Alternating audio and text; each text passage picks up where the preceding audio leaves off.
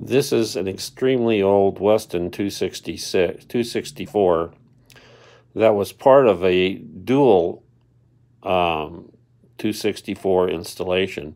It had one right next to it. I say early because the number on the plate is 2255.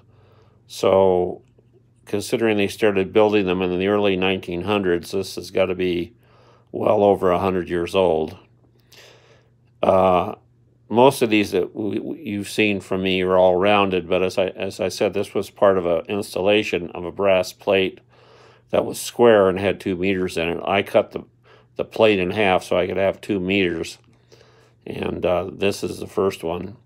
There are 2 RGBs inside of the meter, and there are 3 RGBs in front of the meter with a reflector. So you get the reflection of the RGBs on the face of the brass, like you see there, where it's green on one side and red on the other, and it switches back and forth. And then inside you can see the changes of the colors of the RGB inside. This is the first one I've made like this, the first one I've ever seen like this, actually. I've done a lot of 264s, but this is the first 264 that I've ever seen in this configuration. So it's your chance to own something sort of special. So let's turn the light on and see my wife's handiwork, which is always beautiful.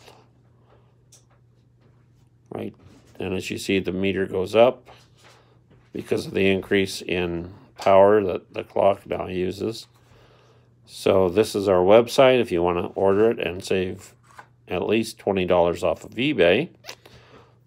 So look at that real close and go there and buy it. And I want to thank you for your time.